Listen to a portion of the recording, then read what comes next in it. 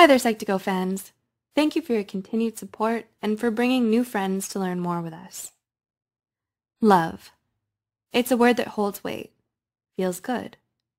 Love is an instinctive emotion most of us feel, yet is not fully understood, being a complicated emotion.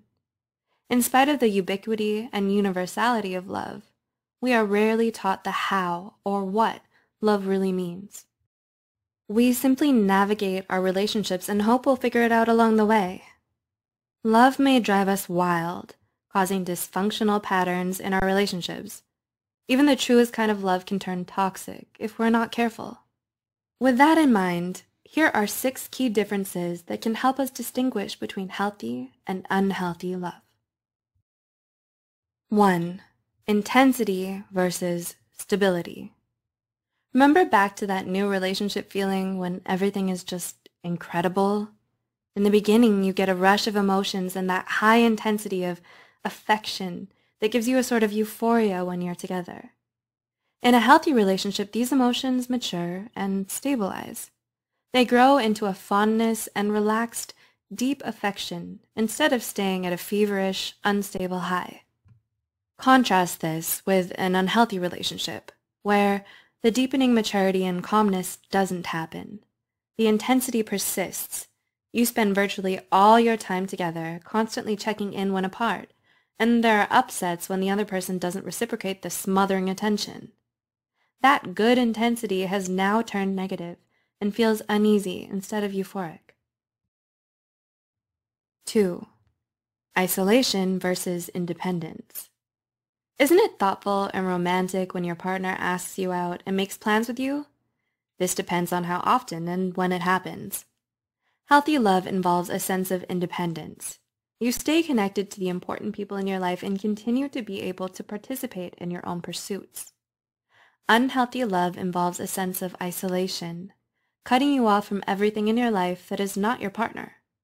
They become your one and only priority, thus your only source of happiness.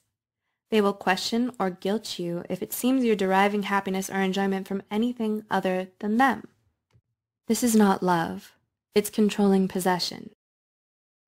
3. Concern versus jealousy. We may not want to admit it, but jealousy is a normal part of any relationship.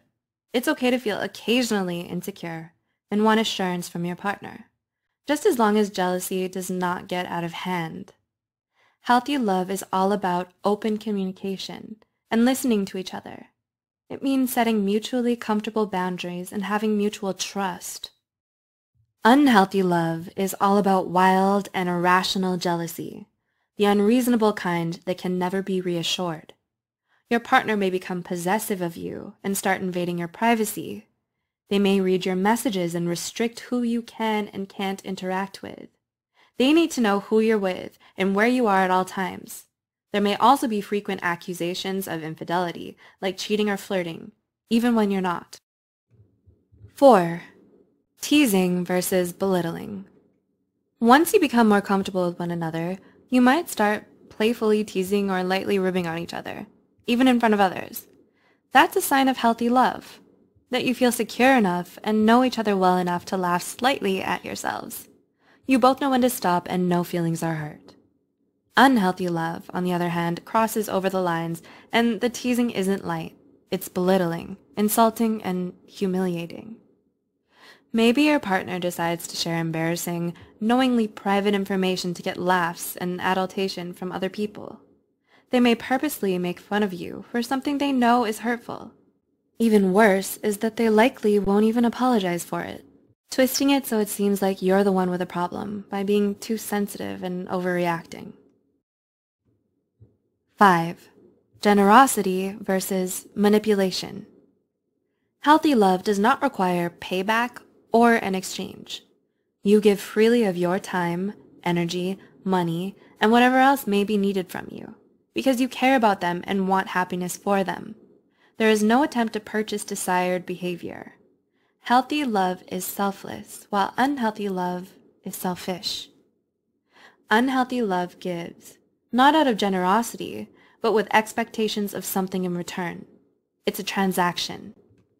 It can look like them offering you a ride to work in the morning, and in exchange, you'll be expected to stop your painting hobby that makes you leave every Thursday night for classes. The reasoning used to hide it, because if you really love them, you'd do it. This is manipulation, not love. And 6. Honesty versus volatility. The final, but highly important aspect is that healthy love is honest, but not manipulative. The openness about your feelings, wants, and thoughts are shared for the pure reason of better mutual understanding. This being so you can be a stronger support to each other and grow closer. There is no hidden motive, just open, healthy communication. In unhealthy love, the honesty shared is volatile. It involves tearful fights, screaming terrible low-blow things at each other, then panically begging the other partner to come back, because you can't function without them. Your relationship feels constantly unsafe and insecure, with emotions soaring or plummeting with no consistency. When you love someone, it can be difficult to accept the realities surrounding them and your relationship with them, once the shiny new relationship smell wears off. We all struggle at being good at times, so it feels hypocritical to fault others for that same struggle. We wrongly believe that if there is love, imperfections are all negligible, to be dismissed or ignored. This is a dangerous idea to entertain, as it makes us more vulnerable to abuse and mistreatment. Everyone deserves to be treated with decency, courtesy, kindness, and care. Knowing the difference between what's healthy and unhealthy in love can help you better understand your relationships and assess whether they're good for you. Healthy love is open communication, mutual respect, trust, and compatible values. If your relationship lacks all of these, then it may be time to consider if it's a love that's not meant to last. Hey guys, it's Yumi. You guys may have seen me in our most recent video, 7 Signs It's Obsession, Not Love. I hope you guys found that video insightful and learned something new from it. Today's video is brought to you by BetterHelp, an online platform for counseling and therapy services. If you guys know anyone that can benefit from it, I'm going to leave a link in the description box below, because supporting them means supporting our channel too. Whether you are battling through anxiety or depression, BetterHelp is an amazing platform to get you started in becoming a better you.